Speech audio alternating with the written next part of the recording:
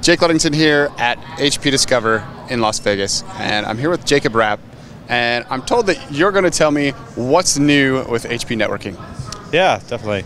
So here at Discover, we just announced our new virtual cloud networking SDN application, which really ties together network virtualization and software-defined networking. And to go along with that, a new set of data center switches, really compact, modular form factor, high density, 40 gig, 100 gig, and a new trusted network transformation service to really de-risk the journey of moving to software-defined networking and cloud. All right, well, let's unpack that a little bit. Why would customers care? So I think if you look at some of the challenges that we've been hearing our customers have over the past couple of years, is that networks have been lagging behind server and storage for a while. And servers have been virtualized, storage is being software defined, but the network itself is still hugely complex. And there's a lot of manual intervention that still has to happen when you're deploying a network, and it becomes that kind of bottleneck in the whole process. So we really kind of feel that without SDN, there really is no cloud environment. So would it be fair to say that SDN is kind of de-risking the human error component of networking?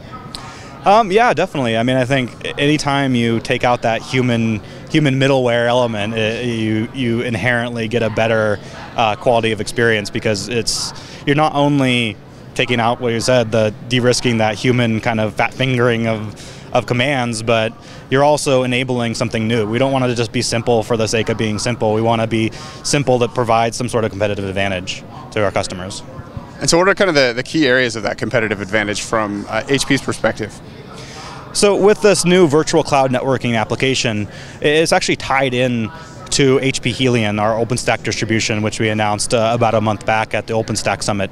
And it is tied into that higher level orchestration where the user just sees a very simple, clean interface from OpenStack, and okay, let's just click and bring up my virtual machine, tie it to a network, and I'm ready to go. But behind the scenes, we're actually enabling a lot more innovation. So by tying in the physical infrastructure and the virtual network together, we can also enable new SDN applications on that as well, such as Network Protector moving to the edge. So we can actually now move SDN all the way down into the vSwitch.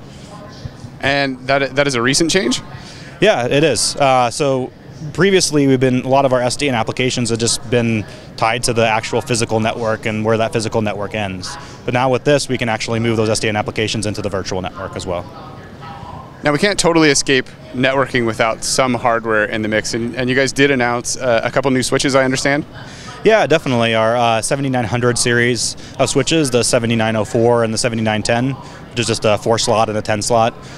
Really high-density, modular, 40 gig platform, but it's a lot smaller form factor. So if you look at a rack, one is 2 rack units and the other is 5 rack units, which really a compact form factor that's enabling this new spine and leaf topologies within the data center. So we see within the cloud this move away from big modular chassis that are, say, you just deploy 2 of them. If one of them goes down, you lose half of your available bandwidth, and that's just no longer acceptable for administrators, because they want to create fault domains and isolate things a lot better, so that if one switch goes down, you may only lose 1/5 or 1/4 or 1/6 of the actual overall bandwidth, so you still have a usable cloud for their internal consumption. That seems like something that network administrators would have wanted for a long time. Why is that so long in coming? Yeah, I mean, it's been coming over the past few years. These architectures have been evolving, but just as anything within networking, the complexity has really held back customers from moving to this. So that's why we announced our HP Trusted Network Transformation Service as well to go along with this, is that we understand that it's a challenge, and we heard from one customer that moving to any type of network change is like performing open heart surgery on an Olympic athlete while they're running a marathon. They just don't want to do it. So by providing this new service, we work with them from the very beginning. We actually have the same team that works with them from just an initial transformation workshop all the way to operationalizing the change in their data center. So really, every step along the way, de-risking that entire journey for them.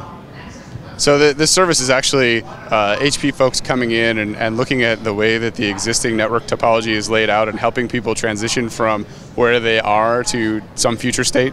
Yeah, it's HP and also our partners. So we have a really great partner ecosystem, and we leverage them heavily throughout the whole journey as well. So we have a whole checklist of every single step along the way of what HP can provide, and then also what the great things our partners can provide as well all along the way.